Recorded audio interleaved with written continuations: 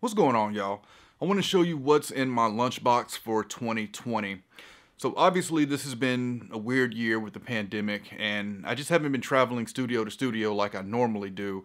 So I don't even recall using my lunchbox this year, but I did make one change, and I'll show you that. And I did pick up some 500 series pieces, and I'll show you that as well. But me and another engineer has been sharing a studio, so I've been pretty much exclusively working out of one studio all this year, and I've been moving some of my gear into that studio, as well as the other engineer there has moved some of his gear in there. When we both started using the studio, it was nothing in there, so we moved gear in there and then got it up and running. And yeah, I just haven't been moving the lunchbox around like I normally do. So but let's take a look at the lunchbox. I'll show you the change that I did make. I'll show you the new 500 series pieces that I picked up this year. So here's my lunchbox. If you recall, 2019, I had the LaChapelle 500 DT in here. I moved that down to the studio I've been working out of and put my other Hilby Mo 67 pre in here to keep a pair of pre's in here if I need it.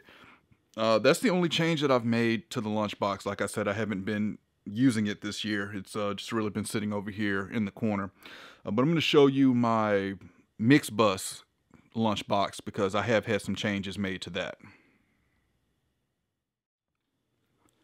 So here's my mix bus lunchbox, and if you recall 2019, I had the API 529 in here. I sold that and used that money towards getting the Manley ELOP. I just wasn't using the API that much. But my mix bus is still the Smart C1LA and the Elysia X filter. Actually, I really haven't been using the C1LA that much. For most of this year, I've been using the Chameleon Lab 7721 on Mixbus. But I am thinking of, making some changes to this lunchbox this coming year or next year. We'll see, we'll see how that goes. But go ahead and show you the new 500 series pieces that I picked up this year. So this is the Tonelux MPA or MP5A and the Chandler TG Opto. I picked up the Tonelux for a couple $100 off Craigslist. I've been interested in Tonelux for a while, and I've been following them back as far as when they used to cost $1,000 per module, and now they've went down to I think like $4.99. I haven't had a chance to really use this yet. I did take this down to the studio and install it there. So I'll be using it on some sessions coming up soon, hopefully. I've been using it on doing YouTube videos with it, and I've really been impressed. Having that tilty cue at the top, I feel, is going to be really helpful because generally when I'm tracking vocals, one common thing is I want to get rid of some of the low mids and sometimes boost a little highs.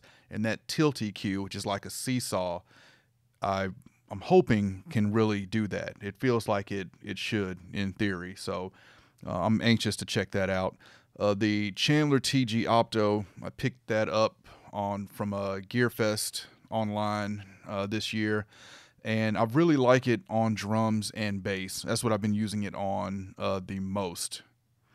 And the last piece I picked up here is the TK Audio T-komp. I took this down to the studio as well. I purchased this because I wanted a tracking compressor.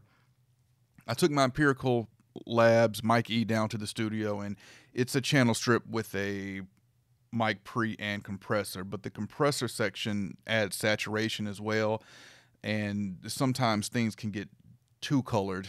So I wanted a clean, easy to use, easy to set up and dial in compressor for tracking vocals. So that's what I got the TK Audio for.